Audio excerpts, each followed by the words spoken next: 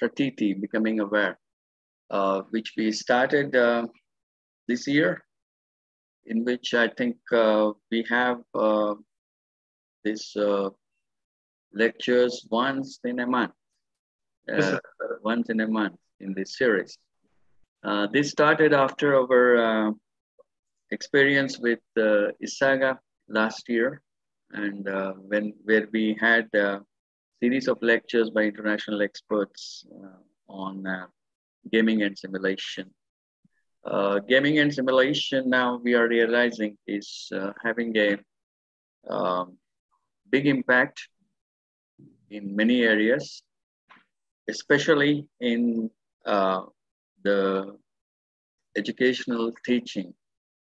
As a university, we are now experiencing the importance of this area of research, and through these talks by various experts, we are becoming more and more aware of how these techniques can be utilized in our functioning. Today we have an eminent person in this field, Dr. Ramesh Sharma, Director, HRD Center of Ambedkar University, Delhi, and he will be speaking on designing interactive game-based learning through the lens of cognitive load. I hope this will be very useful, especially for knowing the impact of cognitive role in the learning schemes of educational institutions. And we are sure we will be enriched by the knowledge Dr. Ramesh Sharma is going to share with us and introduce us to this interesting field in gaming and simulation. With these words, I welcome Dr. Ramesh Sharma on behalf of the university, and over to you, Aditi. Thank you, sir, for giving a warm welcome. So before starting the session, let me give the audience a brief introduction about Dr. Ramesh Sharma. He is the Director of Human Resource Development Center and a faculty for instructional design and chairperson of the committee to facilitate adoption of MOOCs for Swayam, MOOCs platform of the Government of India at Dr. B.R. Ambedkar University, Delhi. Earlier, he has taught educational technology and learning resources at Vasant Open University, Malaysia. He is an expert in open and distance and technology mediated learning and has served as visiting professor at University of Fiji Commonwealth of Learning as Director of Commonwealth Educational Media Center for Asia, New Delhi, Regional Director of Indira Gandhi National Open University, India, and Director of Distance Education at University of Guyana, South America. He has been a member of advisory group on human resource development for the United Nations Conference on Trade and Development. While at the University of Guyana, he also collaborated with the UNDP for its Enhanced Public Trust, Security and Inclusion Project, Volunteer Service Overseas, and United Nations Volunteer to develop suitable educational opportunities for communities and youth.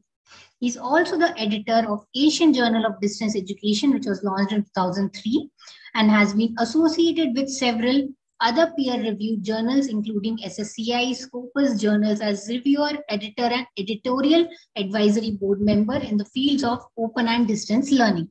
An author, editor of several books and research papers on educational technology, educational multimedia, and e-learning, Dr. Sharma is a practitioner promoting open educational resources. He has been a trainer and a capacity builder in the field of educational technology and has supervised doctoral research in the field. He has also conducted workshops and evaluation activities for Indira Gandhi National Open University, Commonwealth of Learning, Canada, Commonwealth Educational Media Center for Asia, New Delhi, United Nations Conference on Trade and Commerce, Geneva, and Aga Khan Foundation, amongst others. So with this, I welcome him for the webinar and I request him to start the session. Okay, thank you, Dr. Aditi, and thank you, Professor Guru Prasadji and Dr. Dubey. I'm grateful that you remembered me. It is always a pleasure. So far, I was listening to the wonderful speeches by our other colleagues. And today I will share some of my thoughts about how we can use certain psychological practices and principles for designing interactive game-based learning through the lens of cognitive load. Okay. Actually, this field is emerging very much. Just in the morning, there was another conference on English language teaching. And I think last week, I was giving a presentation at the UNESCO New Delhi office here. And I presented there on brain-computer interface, which is a very exciting field in which we are trying to see that how, with the help of certain technological tools, we can find solutions to certain problems where some people, they have neurological disorders or something. And this science field is being researched vigorously because of its applications in so many areas. We are yet to understand fully that how our brain functions. Means it's a completely mysterious organ in our body. And means I was talking in the morning session that people sometimes say, oh, in my heart, I have this thing, and my heart says this thing. But if you talk to a physician doctor, they will say that heart is simply a pump, keeping the flow of blood in the body in the well order. Otherwise, it is all the mind game which plays with us. So it is the mind. And then means it is the brain, in fact, actually. So mind is another layer on the conceptual map of brain where we do things. But actually, cognition and the study of cognitive sciences, it becomes very much important for us who are in the teaching learning field. And this deals with the psychological processes of learning, memory, problem solving, which have made major contributions to education and training, and on the effectiveness and efficiency of learning strategies and instructional strategies. And in its normal sense, cognitive science is the interdisciplinary scientific study of mind and its processes. So it examines the nature, the tasks, and the functions of cognition in a broad sense. And cognitive scientists, they study intelligence and behavior with a focus on how the nervous system, it represents, processes, and transforms information. Therefore, the mental faculties of concern to cognitive scientists include language, perception, memory, attention, reasoning, emotions, to understand that how these faculties and these cognitive scientists, they borrow from the fields such as linguistics, psychology, artificial intelligence, philosophy, neuroscience, and anthropology, all a mix of those things. The typical analysis of cognitive science spans many levels of organizations, from learning to decision to logic and planning, from neural circuitry to modular brain organization and those things. And one of the fundamental concepts of cognitive science is that thinking can best be understood in terms of representational structures in the mind and computational procedures that operate on these structures. So the goal of cognitive science is to understand the principles of intelligence with the hope that this will lead to a better comprehension of the mind and to develop intelligent devices. And although it's not that new, but the cognitive sciences began as an intellectual movement in the earlier 1950s, often referred to as the cognitive revolution. So the principles of cognitive science, they hold the promise of helping our learners, children, to study more effectively. Yet they do not always make successful transitions from the lab to the applied settings and have rarely been tested in these settings. For example, self-generation of answers to questions should help children to remember. Which means if they have a question and they have some self-answer for that. But what if children cannot generate anything? And what if they make an error? Do these deviations from the lab norm of perfect generation hurt? And if so, do they hurt enough that one should, in practice, from the generation? We can think that can the feedback compensate, or these errors, they are catastrophic. So now, the science of learning has made a considerable contribution to the understanding of effective teaching learning strategies. And for good game-based learning experiences, how to create them, we need to focus on certain specific cognitive strategies like the spaced practice, interleaving, retrieval practice, elaboration, concrete examples, and dual coding. These are the important and much research has gone into them. So these strategies like spaced learning, where creating a study schedule that spreads study activities over a certain period of time, and then how these can be applied in a given condition from there. So interleaving, retrieval practice, elaboration, concrete examples, and dual codings. There are certain strategies which play a very important part in designing game-based learning experiences. So like in dual coding, we combine the words with visuals. And those are the hints and the certain factors which we provide to our students. So let us see them, some of them one by one. The benefit of spaced learning or distributed learning practice, they are arguably one of the strongest contributions to cognitive psychology, which has been made in the field of education. And the effect is simple. The same amount of repeated studying of the same information spaced over time will lead to greater retention of that information in the longer run compared with the repeated studying of the same information for the same amount of time in the one study session. The benefit of this distributed or spaced practice, they were first empirically demonstrated in the 19th century as a part of his investigation.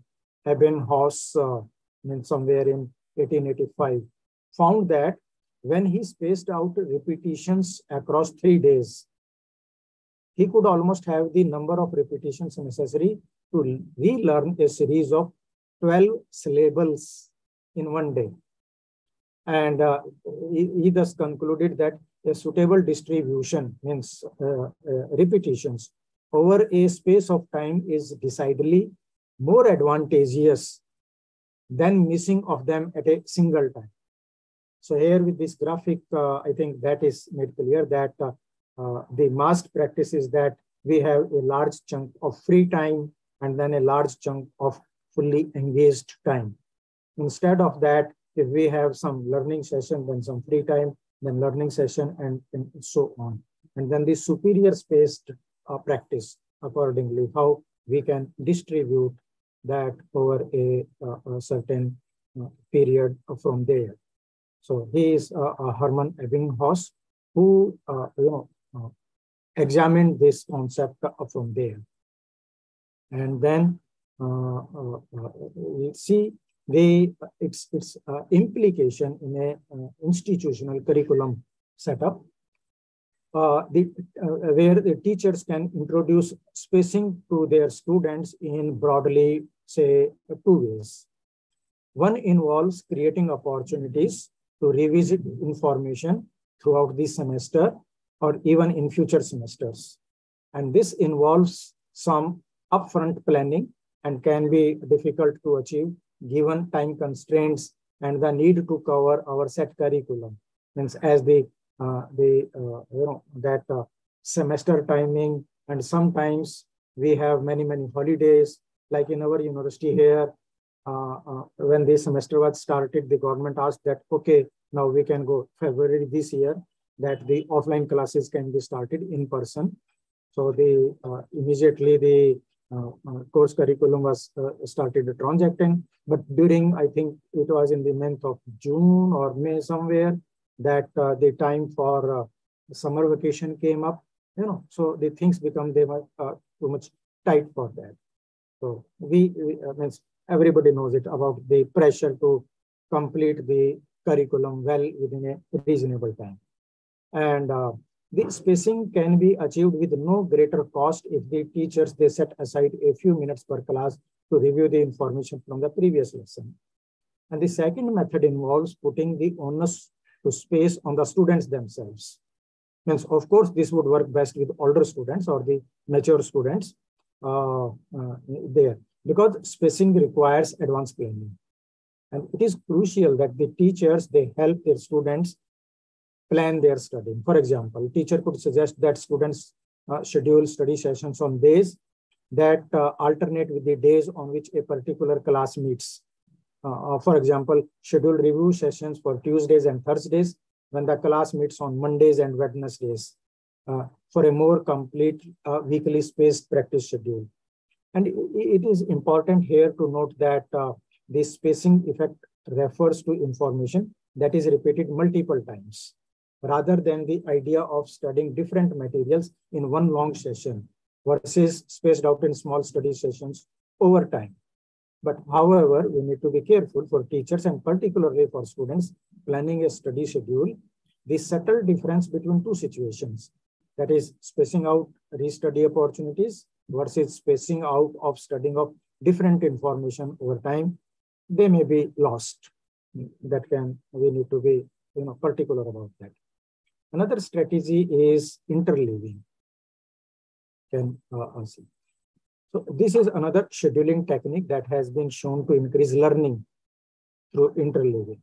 And interleaving occurs when different ideas or problem types, they are tackled in a sequence, as opposed to the more common method of attacking multiple versions of the same problem in a given study session, and that is known as blocking.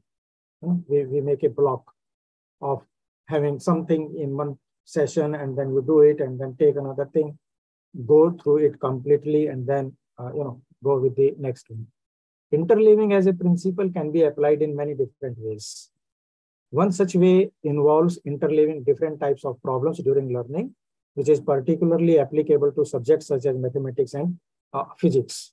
For example, the study of fractions or something. And then there have been certain researches where the people, they have found that shuffling mathematical problems that involves calculating the volume of different shapes results in better test performance.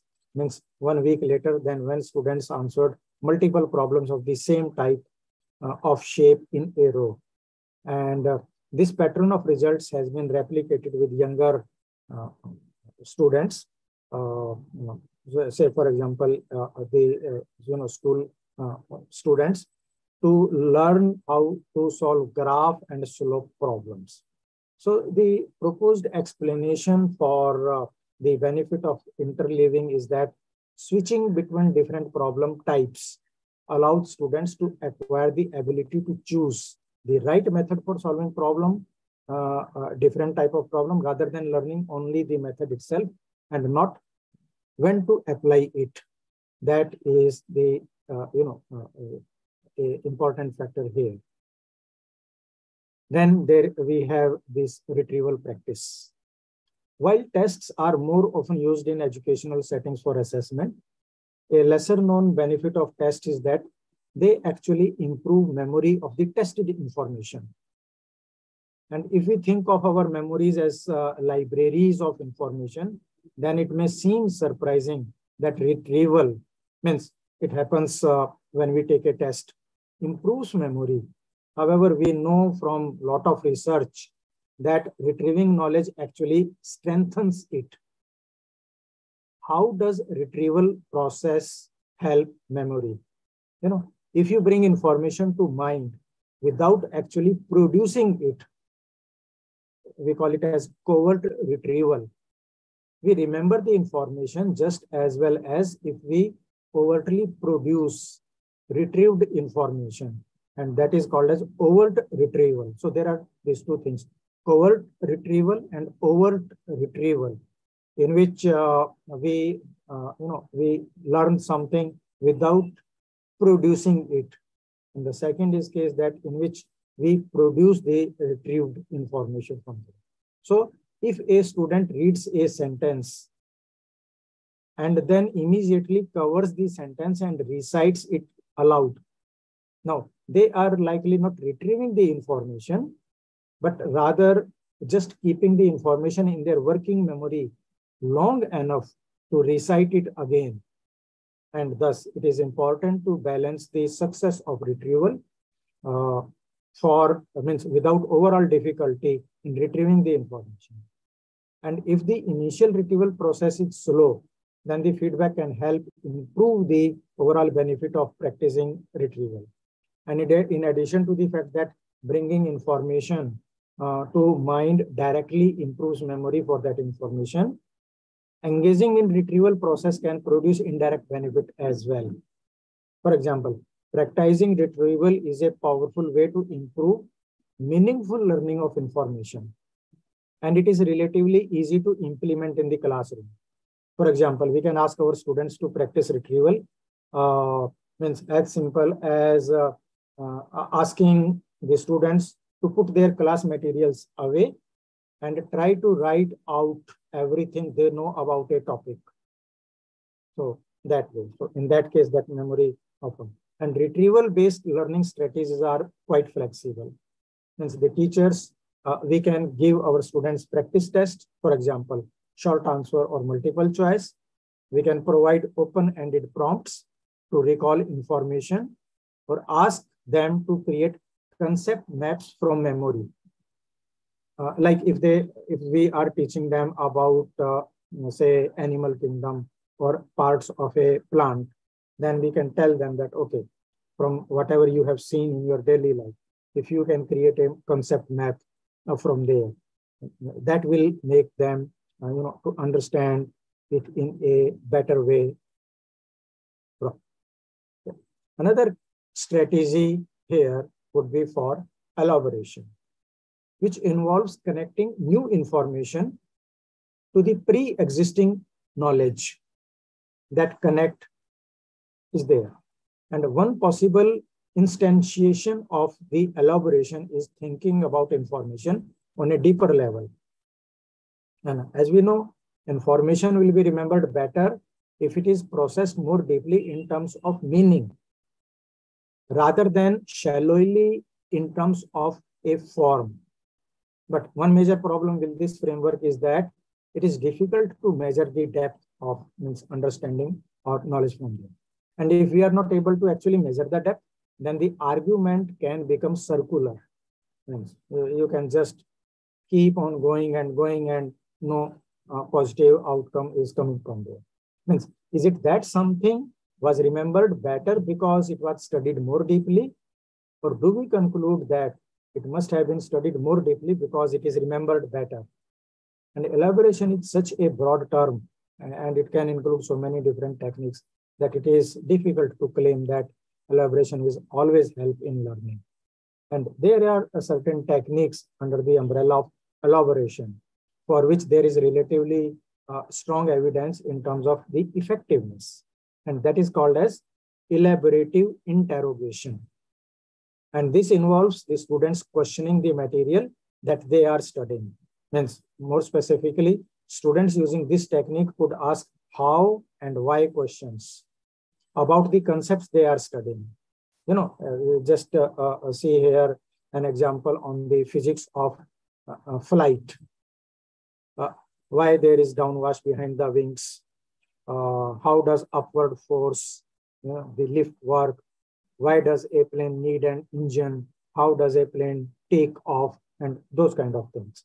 So, and then crucially, the students would try to answer these questions either from their materials or eventually from their memory. There. We can provide concrete examples. Providing sporting information, it can improve the learning of key ideas and concepts, specifically using these kind of examples to supplement the content that is more conceptual in nature. And this will lead to making the idea easier to understand and remember. No, when we provide concrete example, there are several advantages to the learning process, like they can concisely convey the information. They can provide the students with more concrete information that is easier to remember, and they can take advantage of the superior memorability of the pictures relative to the words. And one concern with using concrete example is that students might only remember the examples, especially if they are particularly memorable, such as fun or some gimmicky example. And they won't be able to transfer their understanding from one example to another, or more broadly to the abstract concept. In fact, this is quite funny. When I was I think it was when I was a student in 4th or 5th class, our teacher taught us about the solar system. So here is the sun, and then we have, Mercury, Venus, Earth, Mars, Jupiter, etc., all those. And after that, she showed us a model of solar system made of wood, means wooden solar system, in which there were springs and there were circular motions, and you rotate them. So you can show that how moon revolves around the earth and those kind of things. Now, what happened? This is quite funny. I had a good understanding of solar system. I knew actually how in the space, in the universe, the solar system would look like. Our teacher gave us examination after that class. And in my own thought, I thought that, let me draw this model and it will impress the teacher. So I explained the solar system, but the diagram which I draw was of the model, and I got 0 marks. So, and everybody laughed in the classroom. They said that, what did you do? And I said that it is correct. You asked us to explain solar system. I explained the solar system, but the diagram is not that appropriate in that context. I still remember that.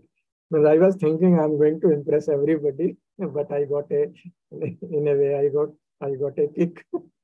So those things, they happen. And this is interesting, dual coding. You may recall that famous statement when many people, they say, I don't know who said it, but we repeat it many times, that a picture is worth 1,000 words. Means what I can explain in long essay, if I can show the photograph of a picture, that is more impactful. It is famously, quoted. And indeed, it is well understood that more information can be conveyed through a simple illustration than through several paragraphs of text. And they can be particularly helpful when the described concept involves several parts or steps and is intended for individuals with low prior knowledge. So, for example, here, an illustration on how information can flow through neurons and synapses or those things. How can we humanize the technology while fostering innovations and those things? So you have the guiding questions, you have the accessibility into spatial computing, ethics, innovators, those things. By having a look at this, you can say that how means the immersive, which is a combination of human and immersive learning, it can be taken further from there. And in addition to being able to convey information more succinctly, the pictures are also more memorable than words. In the memory literature, this is referred to as the picture superiority effect. We call it picture superiority effect. And a dual coding theory was developed in part to explain this effect. So dual coding follows from the notion of text being accompanied by the complementary visual information to enhance learning. So you can see here, if we are going with verbal, so we are explaining that way and adding that visual to it. So, and then its haptic implications for that. There. So these parameters take us to the cognitive load theory, which describes the learning structures in terms of an information processing system, which involves long-term memory and thereby associating indirectly with working memory. And to understand this, first we have to know that what a working memory is. And working memory performs the intellectual tasks associated with consciousness. However, it is limited in both capacity and duration. So the uniqueness of working memory is that information may only be stored in the long-term memory after first being attempted to and processed by working memory. So long-term memory effectively stores all of our knowledge and skills on a permanent basis. And the limitations of working memory under some conditions impede learning. So cognitive load theory comes into the field of education means somewhere early 80s. The basic principle here is that the quality of instructional design or the learning experiences is directly proportional to the consideration given to the role and limitations of the working memory. And hence the cognitive load theory has been used to develop various instructional strategies which have been demonstrated empirically to be superior to those used conventionally. Okay. Dr. Dubey, just give me 5 seconds. I will post a message in my group.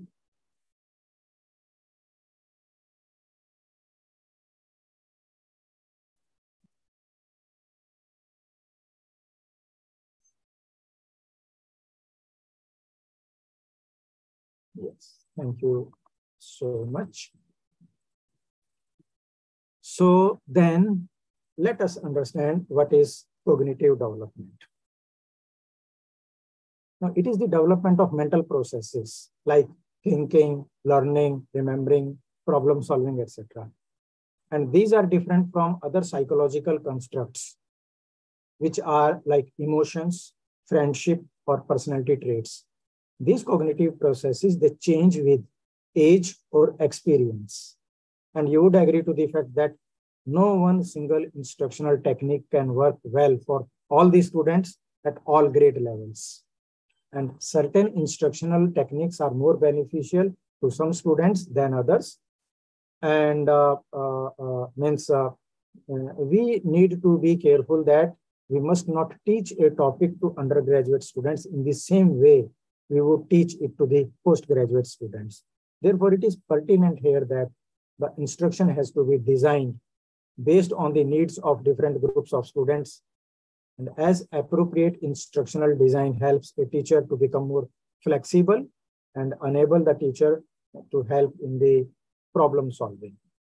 And this leads us to understand that in that case, then what is instructional psychology? To understand it, we need to understand the learning theories.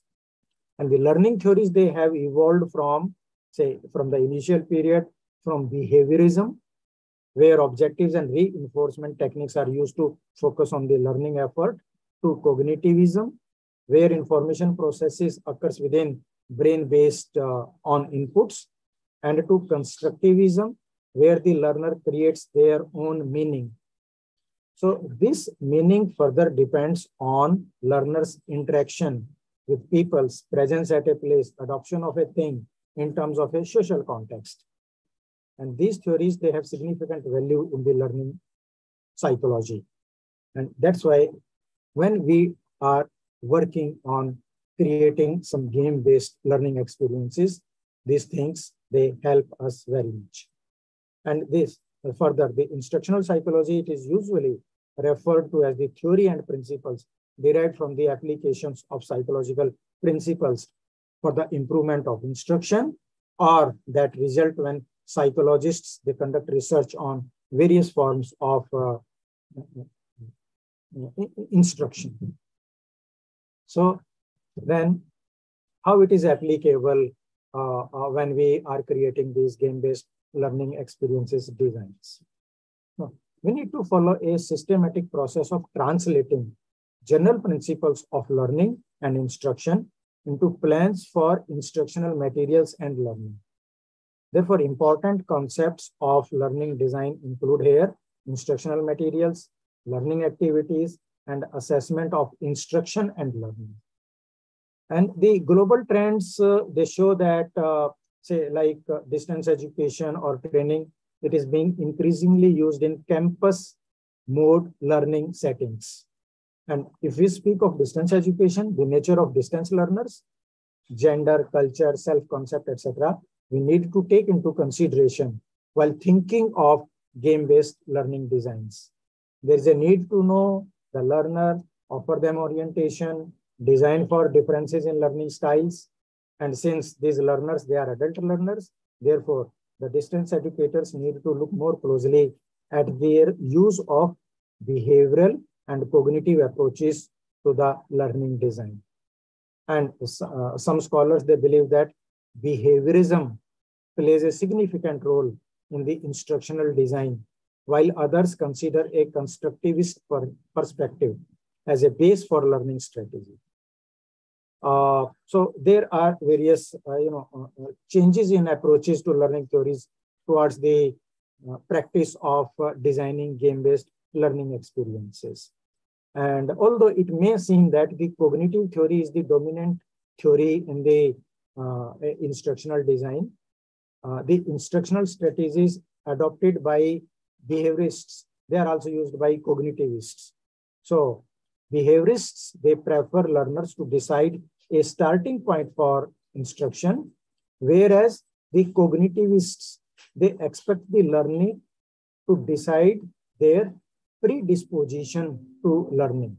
So that way, there is a little bit challenge to that. And then the cognitive teaching model. So the cognitive approach is the basic approach to learning process. By studying the structure of thinking and remembering, the cognitive approach to game-based learning, it tries to understand an individual's thought process. And Driscoll, a very famous personality, described that the cognitive approach refers to all the processes by which the sensory input is transformed, reduced, elaborated, stored, recovered, and used. And this includes hypothetical stages or aspects such as sensations in the games, perceptions, imagery, retention, recall, problem solving, and thinking skills when undergoing those game-based learning experiences. So the basic cognitive information processing model is concerned with mental operations. It is related to how an individual perceives and remembers events and information as to how it was explained initially to the learner. Therefore, we need to remember that learning is a process that is dictated by the students' previous experiences and how the information is presented to the students.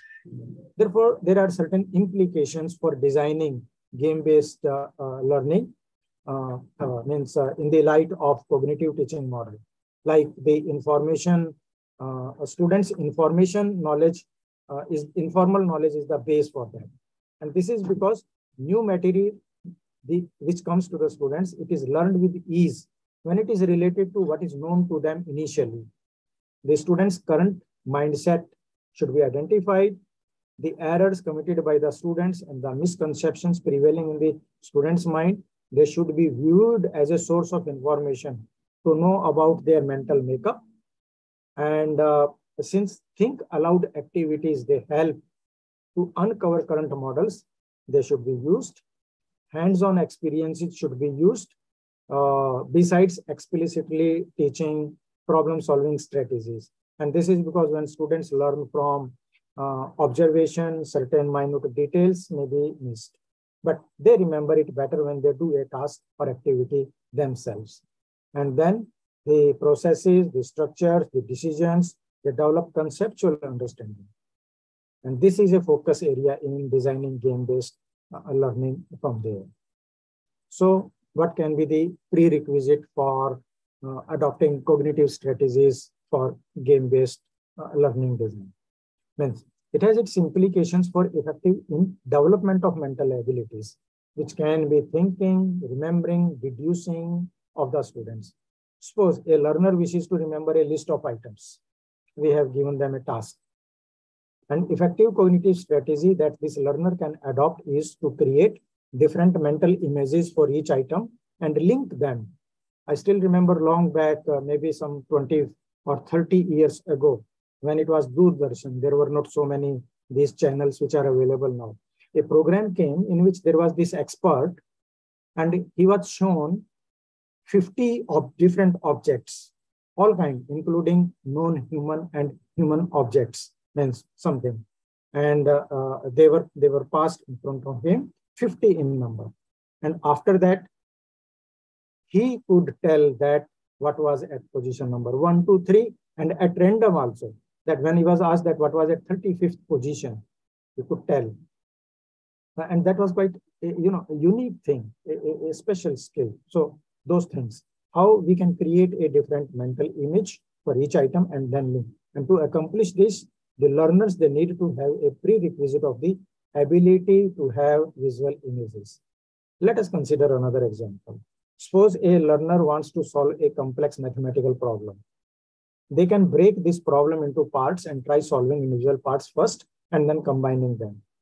This strategy involves prerequisite of the ability to divide a verbally described situation into parts. An important factor here is the level of the innate ability of the learner, which is developed through maturation and how much they have learned. And you may be knowing two famous psychologists, Piaget. He gave more significance to maturation, whereas Ketne considered cognitive strategies as generalizations from the learned intellectual skills from there. So during our lifetime, we keep learning. And this learning includes learning of motor skills, like eating with a fork, or tying our shoelaces, or writing letters of alphabet in the childhood, something. Acquire information, like adding new words to our vocabulary, making patterns, relationship among different pieces of knowledge from there. And besides, learning in our mother tongue, it creates less pressure than studying in a foreign language. This is because while studying in a foreign language, the brain must work to translate the language besides trying to grasp the new information. And cognition also facilitates in understanding how the prior to occurrence of information loss, the individual units of information, they can be retained in the short-term memory. Therefore, these game-based learning designs, they must be applied in such a way that the students retain the information which has been presented to them in the classroom permanent in their memory. And this can be achieved by maximizing the opportunities the students have to practice the recently learned content and encouraging elaborate encoding of the information. For example, by pondering over why, how, when, etc. of the content. And it has been found that memory can be improved when such environments are created, which leads to higher emotional response on the part of the learners. So just a minute. My next,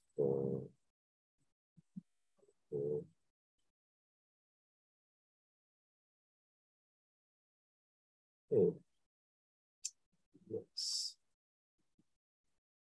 So then we come to cognitive load theory. And it states that the learning will be maximized by ensuring the learner's working memory to free to attend solely to encoding to be learned information. And this cognitive load theory is based on certain tenets of cognitive learning. Like the short-term memory, which is called as working memory, is limited in capacity to about 7 information units. The long-term memory is unlimited in capacity and is where all the information and knowledge is stored. And the knowledge is stored in the long-term memory as a schema or schemata. And this schema, no matter how large or how complex, they are treated as a single entity in the working memory. And the good thing is that schemas can be automated. The cognitive load theory differentiates between 3 types of cognitive load, and which can be intrinsic cognitive load, that is the load on the memory needed at the time of doing the current task. That is the intrinsic load on. And then the extraneous load, like the teacher's presentations, external distractions, the textbook format or something. And then the germane cognitive load. This is to learn the certain something new and which is going into the next higher level of schema. And a combination of these things is calculated as total cognitive load from there. So what are the implications of this game-based learning? There are we believe that learning can be enhanced by redesigning the instructional materials to reduce the level of extraneous cognitive load. So we need to lower that. So controlling the elements of to be learned information and their interactivity with one another would exhibit better results. So we need to control that. Then the game designers, they can control the conditions of learning within an environment, or more generally, within most the instructional materials. So that is the germane or the schema related cognitive load, where we need to pay to that these instructional designers, they can decrease the extraneous cognitive load and increase the germane load to learn the new information from there. And then they need to minimize the total cognitive load and maximize the cognitive resources which are available to be utilized in the learning process. In other words, if for some reason cognitive load increases rather than decreasing, then the learning will be inhibited. And then the development of strategy and techniques that result in both reduced training time and enhanced performance. And this is very important facet of education and training industries.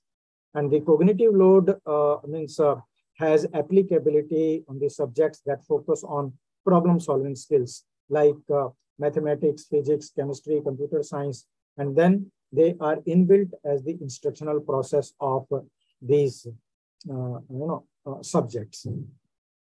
I want to share this interesting write-up by Melanie Knight, who is an instructional designer, and she did a summary of a chapter of design for how people learn, which was written by Julie Dirksen, and it provides the anatomy of a habit. Means what are our habits, to analyze that. And means, first of all, let us say that what a habit is. And a habit can be defined as an acquired behavior pattern, which is regularly followed until it has become almost involuntary.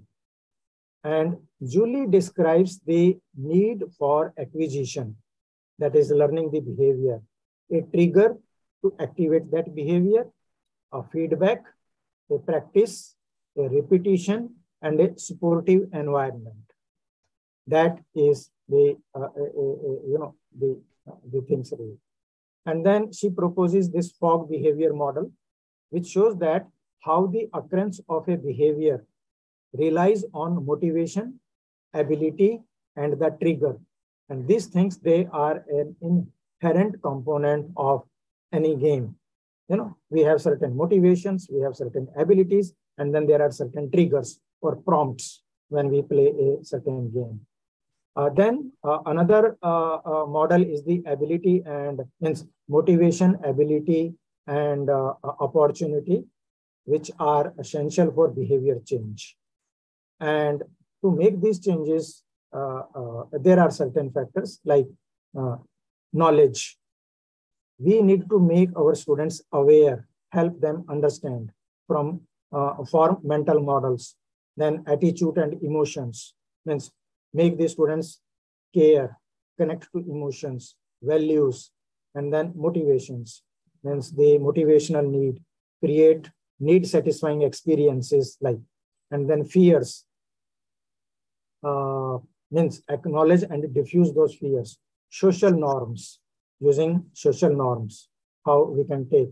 And then there are certain abilities we need to identify, goal setting abilities, mindfulness there to cultivate the development of willpower, strengthening self-efficacy, means providing fast experiences of success, diffuse the guilt, diffuse the frustration from there.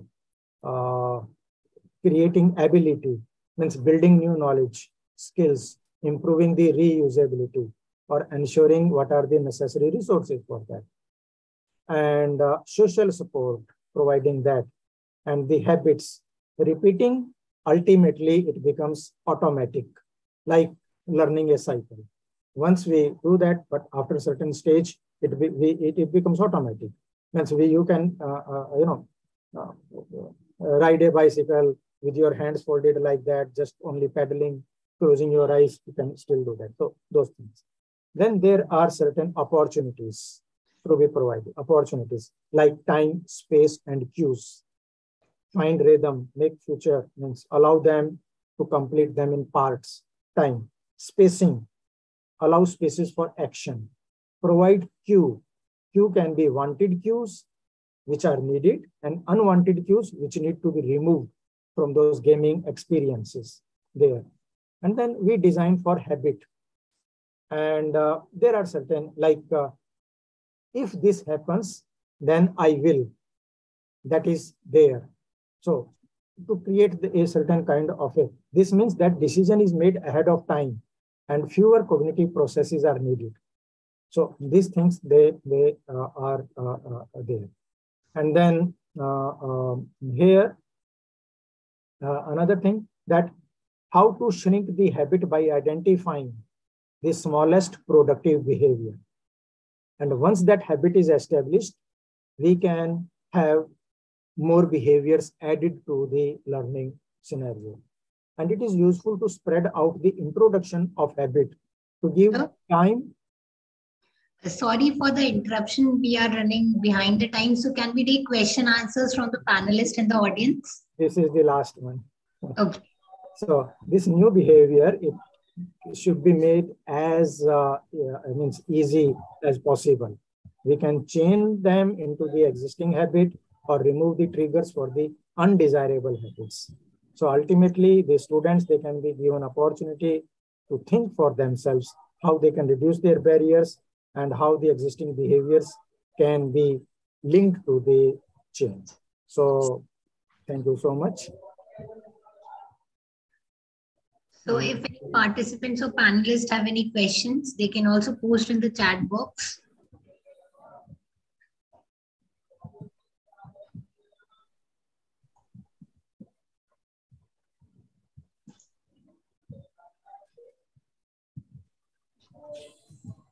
Any questions? Yeah, I had a question for Dr. Sharma. So this, when you talk about this cognitive role of the cognitive sense, then that in the science education, we do a lot of experimental science. Yes. So that's how much does that help in understanding? Because we feel that that makes them understand much better than theory. Yeah. Actually, here the applications of those the three type of loads, it comes into play. But what is the intrinsic load? And so the understanding by showing them visuals or by allowing them to carry out certain experiments themselves, or we give them certain demonstrations. And then there is a factor of germane load. By showing them certain, say, like if I say, if we want to show them Reimer-Tiemann reaction or something of NMR spectroscopy, or balancing the load in physics, or optometry, those in physics which come into various things.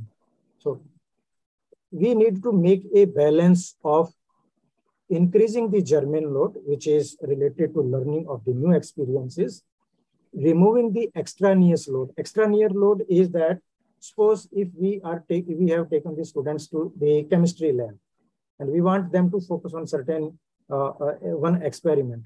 But then there are other things in the lab, like some machine is putting in some corner, and they become curious. Oh, what is that? So, it means that then their attention is being diverted. And this factor plays an important role into the gaming as well. When we are designing a game, what kind of, the environmental objects are there in that? Will it divert the attention of the learner, or how it will add? So it's all of, balancing these cognitive loads in a particular way, that what will enhance their memory and what may bar or put some restriction on them. It has a great application for in designing that, then you try to minimize the diversion in this, or?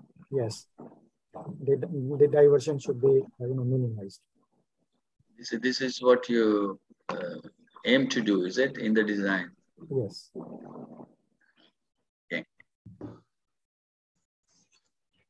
I had one related question. You have seen that, in the new kind of education policies and new schemes which we are having. Yes. There is more emphasis on diversion, because the student is given more options to choose from. Other than the subject he's interested in, he's also supposed to choose from other areas, other domains. Yes. The provision was not there before. Yeah. How much it's going to help? Actually, we are yet to see, because although in distance education, like in Indira Gandhi National Open University, we had that flexibility that we had a bouquet of courses. So you select one course from group A, one course from group B, and something. And the national education policy is like allowing the students that in addition to physics, you can take fashion designing and something like that. But here, the inherent understanding of the student will come into play. Out of just curiosity, or having seen that, oh, okay, this looks better, lucrative, something, they may go into it. But unless their abilities, they support the learning of that, because every discipline has their own foundations. Yeah. The understanding of that is essential. So if they have studied something as their foundational up to their matriculation or their 10th class, then that will make the base of that, because they have to start from there. So means if it is if it will not be at all impossible, it may create certain challenges and difficulties.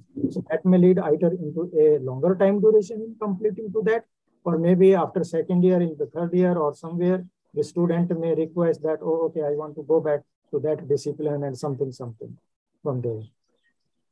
Yeah, this is at the initial stages. I mean, we need to see how the students take it, because it has just been introduced right now. And a related psychological or a learning theory concept is related to it, that there are two terms, we call them as convergent thinking and divergent thinking. So that will also play an important role here, that how the student is able to think of certain question. And when we say divergent, then a problem has how many different solutions that goes with that. And convergent thinking means taking some example from physics and literature and computer sciences and then poetry and something and combining them to converge on something. Those things, those abilities, I think they are. And perhaps we believe that when we talk of 21st century skills, and most common of them are communication, collaboration, creativity, those things, we need to take care of them, means prepare our students for that. Otherwise, I don't know, maybe after 3 or 4 years, another commission may be constituted to review these situations and then take appropriate. Because like what happened with the 1986 policy, after that in 1992, we had a plan of program of action and deciding that how the things should go. So, but means we are still in the transition phase with this. Yeah. That's okay. Okay, thank you. Thank you, sir.